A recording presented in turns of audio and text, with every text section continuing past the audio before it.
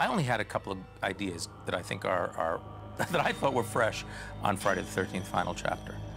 I thought that we could make the kids more real. Where are we now? Lost? We are lost. Pretty creepy, huh? Yeah. And I said, how about a kid? You know, Corey Feldman, who was, I guess, 13 or something, somewhere between 11 and 13 at the time. So they agreed to a kid.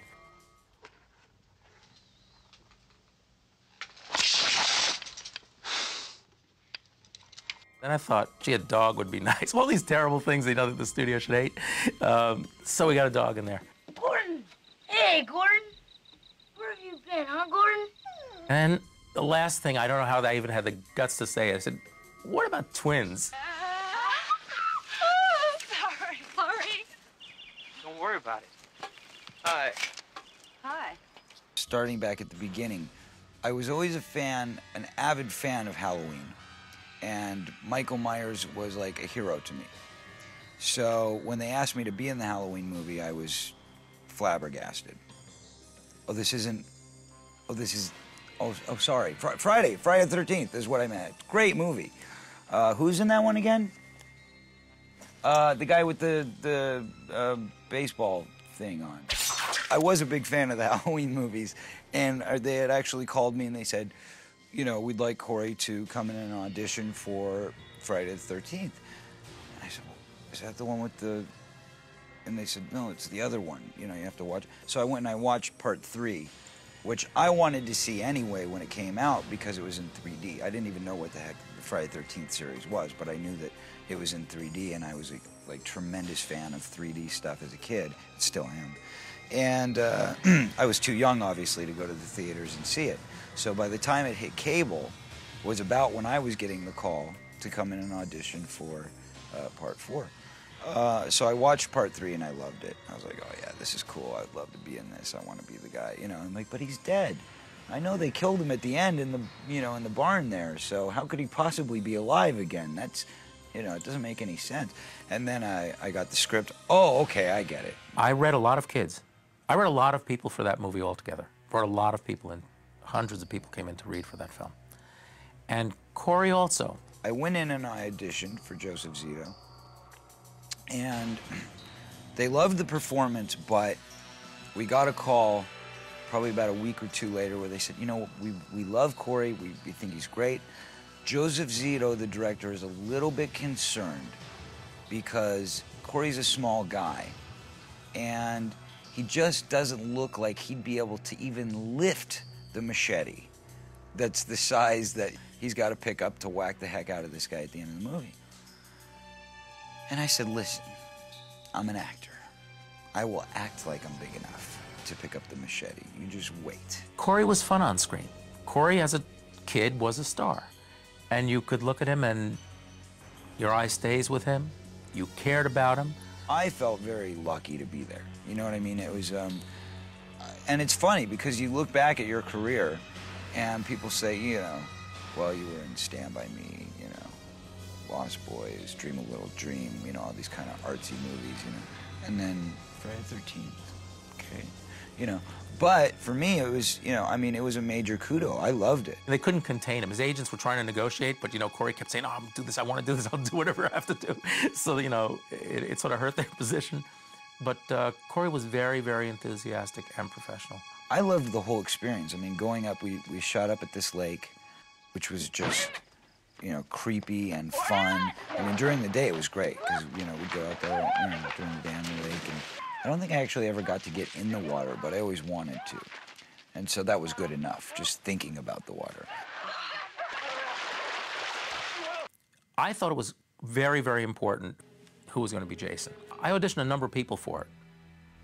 And that also was a strange process, you know, auditioning people for that role. But we ultimately went with a guy who had tremendous experience in Hollywood movies, mostly as a stuntman and as a double for many, many years. He was a big country Jerry Lee Lewis type dude, you know what I mean? It's like, hey man, how you doing? What's going on, you know?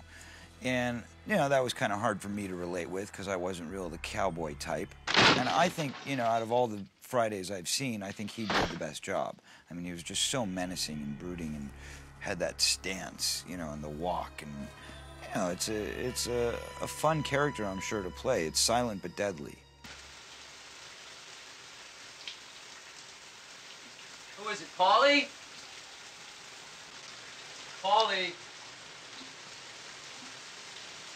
Hey, Paulie, is that you? The shower kill was like an important thing for me because I sort of wanted to go against the cliche of, you know, the girl in the shower and there's the beast and it's not the beast.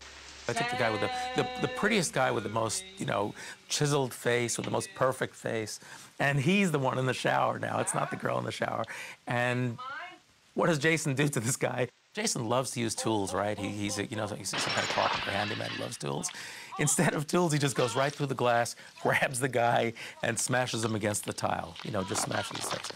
It was sort of fun in a way. I mean, not that, you know, smashing someone's head in the shower should be fun, but it was more fun than just doing another cliched thing.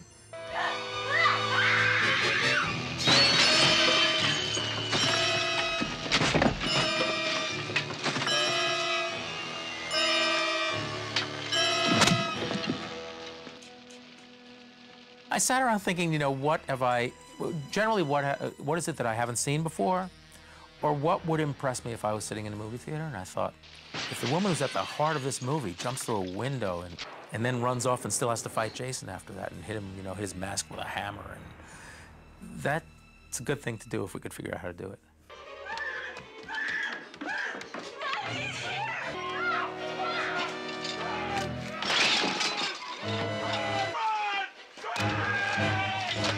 We also had a lot of license because it was my impression.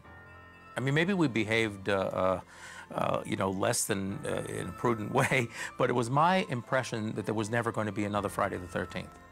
I was told that this is the last one. They didn't want to make any more, and they were happy with the ones they made, but they didn't want to make any more, and this was it. Go kill Jason. We're never going to see him again.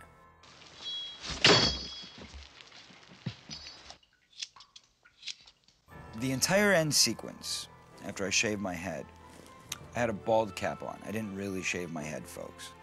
That's one of the big misconceptions. Everybody, oh my God, you had to shave your head? Wasn't that hard being, you know, going back to school? And no, I didn't shave my head. I wasn't that dedicated of an actor. I wanted him to really shave his head, and they were worried because the television pilot season was coming up and he wouldn't get any roles in television if he was bald.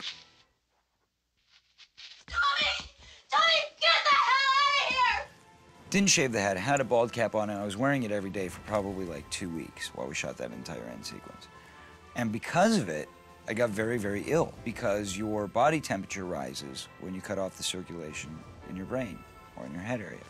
So wearing the bald cap every day for, you know, 12 hours a day, I was getting sicker and sicker, and as I would get sick, my temperature was rising due to the bald cap. Jason! Jason! The most intense, I would say, part of the entire shoot was just prior to that, we're doing the scene where Rob gets thrown through the window. And the way they shot it was one entire shot. And I'd never seen this done before on films because usually, you know, when you're dealing with a stunt or something spectacular in nature, you want to kind of get one, make sure you got it, and then you move on to the next piece. Well, this was like a 2-3 page scene. And they said, we're just going to shoot straight through. So the part where she runs back in the house, Tommy, Tommy, Tommy, and I'm on the stairs. What's going on? What's going on? Hurry! She says, lock the doors. And we're locking up the doors and bolting everything. All of that straight through to when I run upstairs and she runs back out of the house was all shot in one take. And then they went back in for coverage. What happens is they give us the timing several times. Okay, so he's flying through the window, beat, beat, beat, you back up, beat, beat, beat, he comes through the window, beat, beat, beat, picks you up, then she hits him with the hand. You know, I mean, everything was timed and staged and set. So we start the scene, Joseph says action, he's running around doing our bit, the guy comes through the window, beat, beat, beat, I back up, beat, beat, beat, no Jason. Okay, well, I like maybe the stunt didn't look right, maybe they didn't throw him through the window properly, maybe a piece of makeup flew off. I don't know. They're probably gonna yell cut any minute. Boom! And all of a sudden, Jason comes smashing through the window, like, probably 10, 20 beats later than he was supposed to. Scared the shit out of me. This huge man comes through this window with such force and impact, picks me straight up into the air. I'm only, 2.5 feet at the time. So he, picks me straight up 7 feet in the air or whatever. I mean, I was just losing it. So all of that expression that you see on my face, I was not acting, folks. That was very genuine. It was horrific.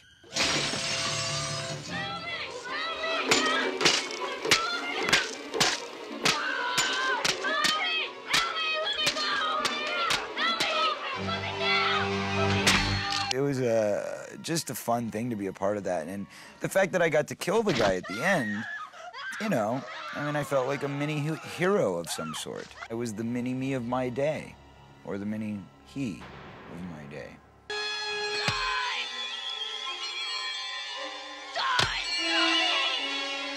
When Jason is finally killed, Tommy is saying, "Die, die," and we go to white. And I was in this theater in New York.